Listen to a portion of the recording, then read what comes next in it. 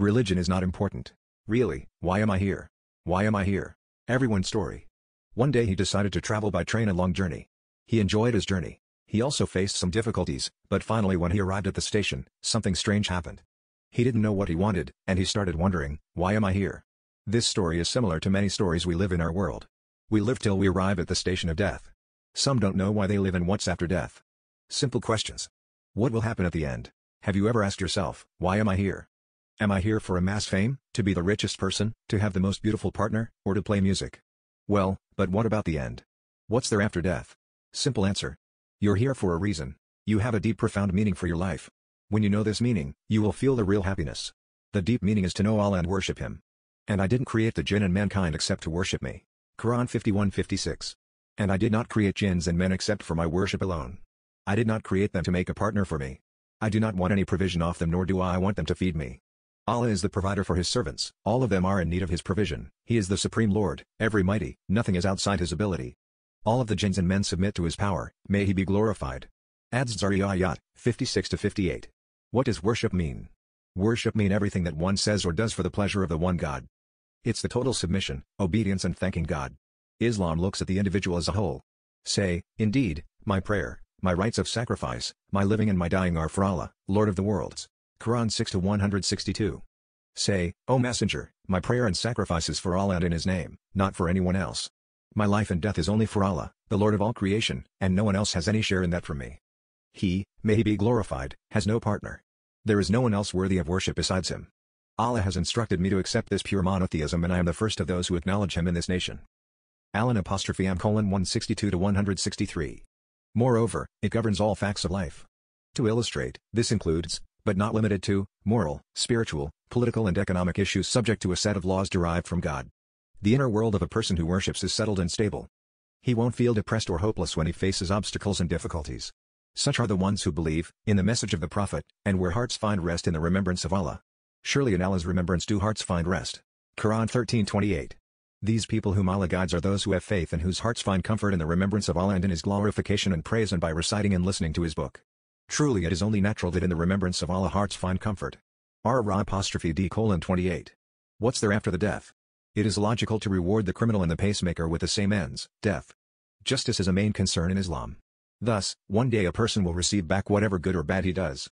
God says, or do those who commit evils think we will make them like those who have believed and done righteous deeds, make them equal in their life and their death? Evil is which they judge. Quran 45:21. Those who commit disbelief and sins through their limbs think I will make them in reward like those who brought faith in Allah and did good deeds, making them equal in this life and the hereafter. Wretched is this judgment of theirs. And Allah created the heavens and earth with complete wisdom, and He did not create it in vain, and so that each soul can be rewarded with the good or bad it earned. Allah will not oppress them by decreasing their good deeds or increasing their bad deeds. Al-Jathiyah 21-22. Furthermore, in the day of resurrection, the dead will be raised to life again for judgment by God.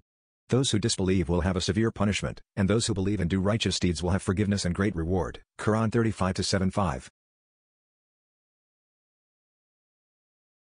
Those who disbelieved in Allah by following the Satan will have a severe punishment. And those who believe in Allah and do good actions will have forgiveness from Allah for their sins and will have a great reward from Him, which is paradise. Fatir 7. This day every soul will be recompensed for what it earned. Quran 40:17-6. Today, every soul will be rewarded for the action it earned. If it was good, then the reward will be good, and if it was bad, then it will be bad. There will be no injustice on this day, because the judge is Allah who is just. Allah is swift in taking account of His servants, due to His knowledge encompassing them. Ghafir 17. Islam is the code of life. Islam says that you can eat, drink and enjoy your life. Yet, don't forget that this world will finish one day, and that you can't live here forever.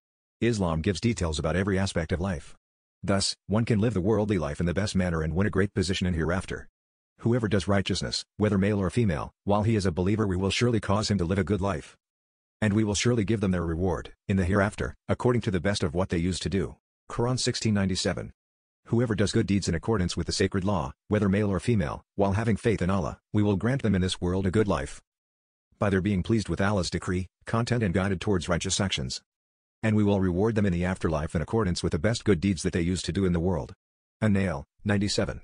The whole life is a trial and test by which your final destiny is determined. To conclude, all the profound questions are answered in the Quran. When you become God conscious, you will find yourself clearly. From the first human being and Prophet Adam to the last Prophet Muhammad, the message to mankind hasn't been changed. All prophets called to worship God, the only true God. O mankind, worship your Lord, who created you and those before you, that you may become righteous. Quran 2:21. O people, worship no one other than your Lord, because he created you and the people before you, so that you may save yourselves from suffering by following his instructions and keeping away from what he has prohibited. Al-Baqarah 21. Religion is not important. Really. If someone tells you that he is going to take an exam without knowing anything about the exam subject, he will definitely fail the exam.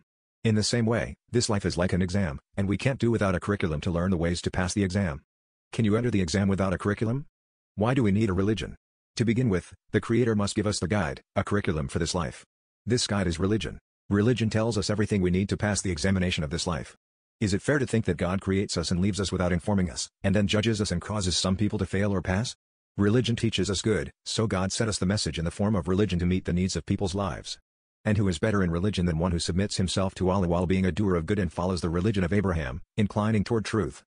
And Allah took Abraham as an intimate friend. Quran 4:125. No one is better in religion than the one who surrenders to Allah outwardly and inwardly, does good actions and follows the religion of Abraham, which forms the basis of the religion of Muhammad, peace be upon him, inclining away from idolatry and disbelief to monotheism and faith. Allah chose his prophet Abraham as a close friend from amongst all of his creation. An-Nisa 125. We know right and wrong by ourselves, we don't need a religion, we follow values. Which values? Your values? Or my values? Or God's values?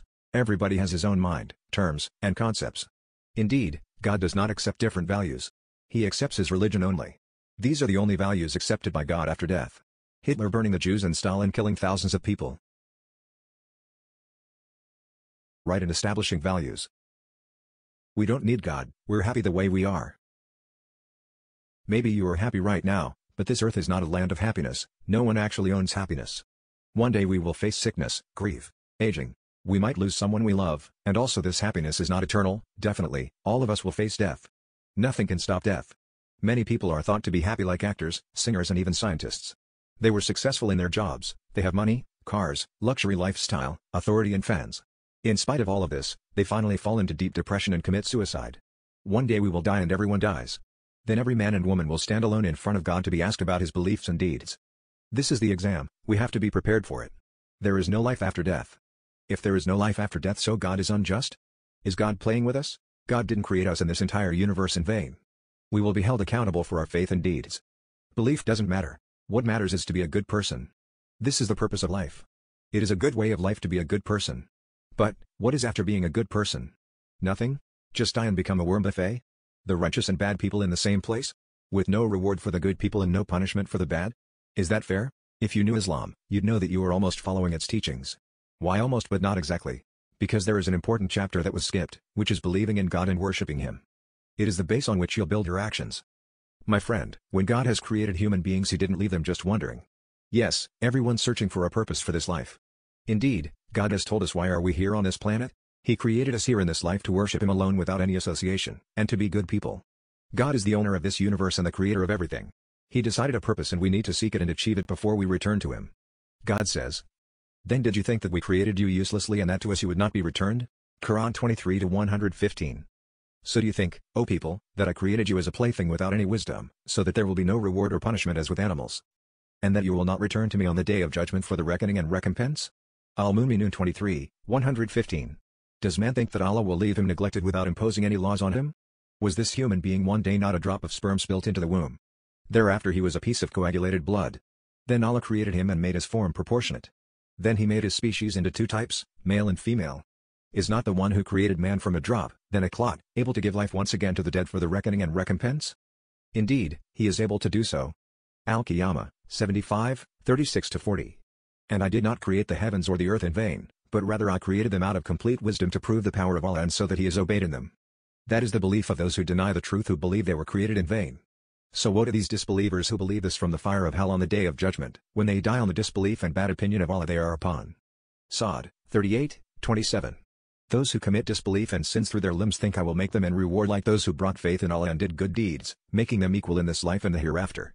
Wretched is this judgment of theirs. Al-Hatsiyah, 22.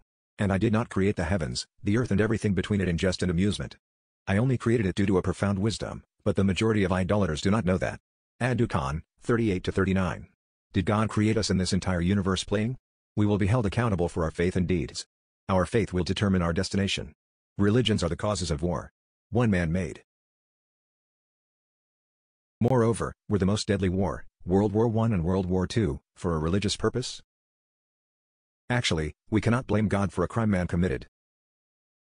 War is man-made. It is mostly politics, not religion.